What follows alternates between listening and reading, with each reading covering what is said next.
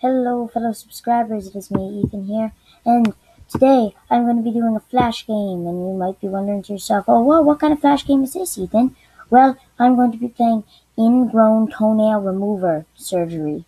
It's a flash game, it's quite a popular game, I guess, but anyway, I've got it loaded, but click and drag the iodine to sterilize. All right. Now, we need to numb the toe with a local anesthetic. We'll have to inject the anesthetic. No. I'm reloading the tab for you guys so you guys can see it. But anyway, yeah, so we see it's all loaded up.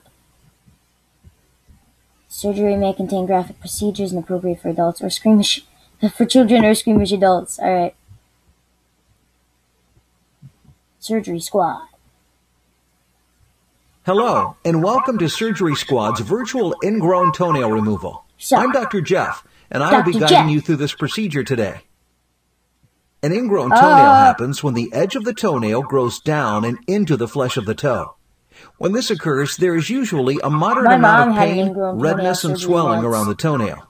And her nail An ingrown toenail is usually caused when extra pressure is applied to the toe due to shoes that are too tight or too loose. Improperly trimmed toenails, foot or toe deformities, injuries, and fungal issues can also be contributing factors. There are some ways to treat an ingrown toenail at home to relieve some of the pain. But remember that you should never attempt to remove an ingrown toenail yourself. Exactly. If you're a diabetic and have an ingrown toenail, it is recommended... Hold on 1 second, guys. Sorry about that, guys. My mom called me. Alright, so let's just... that you go to the doctor immediately. Now that you understand the causes of an ingrown toenail, let's put on our gloves and remove one. Alright, we gotta put on our patient is gloves. ready, so let's begin by disinfecting the toe. Oh, disinfect it. Click and drag. Oh, this is like the sponge tool on like Photoshop.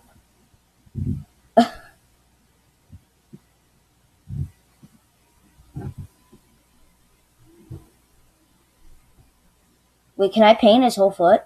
Yes. Yes. I must. I have to make his whole foot orange. He's suffering from lack of iron, guys.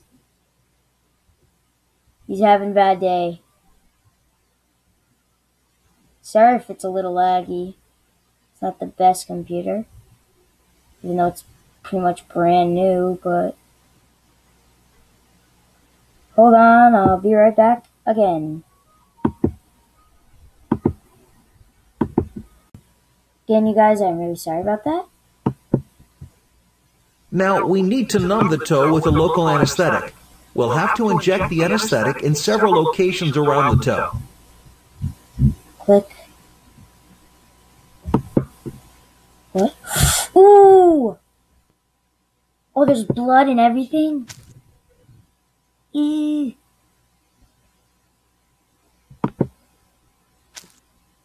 Oh. Great. Now we'll wait a few minutes for the toe to get numb.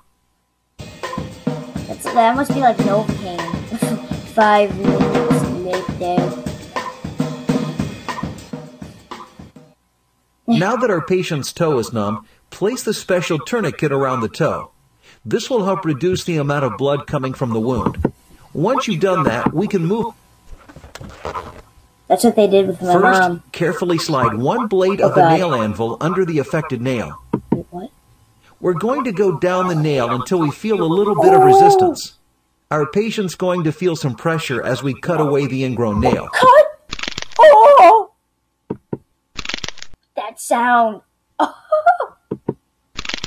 Oh my god. Great. Take the forceps and carefully remove the ingrown nail. I have to... Oh god. You guys, remind me never to get an ingrown toenail surgery, please. Oh, the strings and everything. Ugh. It's getting kind of messy in there. Let's clean up that blood.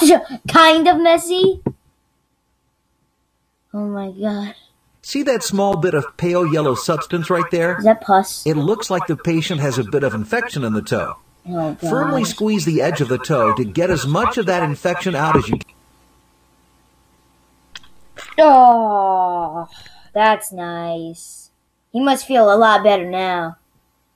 Our patient, anyway. That toe is starting to look much better, but we're not done yet. Next, we're going to apply some phenyl acid to the wound. This will help ensure that the problem of ingrowth will not reoccur. When you're done inserting the acid, I'll remove the tourniquet and we'll finish up. That's what they did to my mom. They Finish put, by applying some so antibiotic ointment on a sterile gauze pad.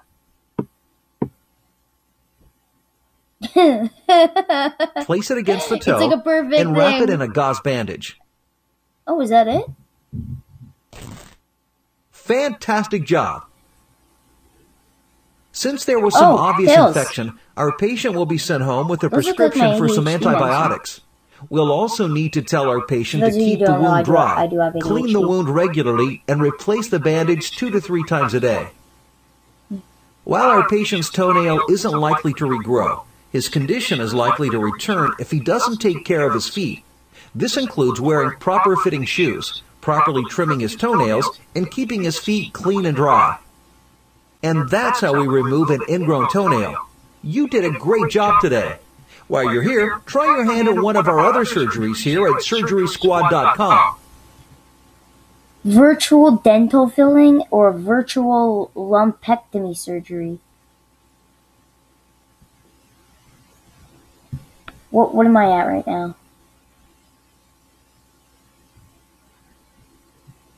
6 minutes. Alright, so I'm gonna stop it right here, you guys. Thank you for watching. Don't forget to subscribe to me if you haven't already.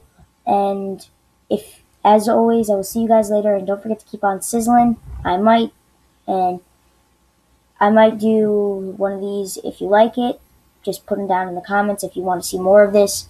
So I will see you guys later. And don't forget to keep on sizzling.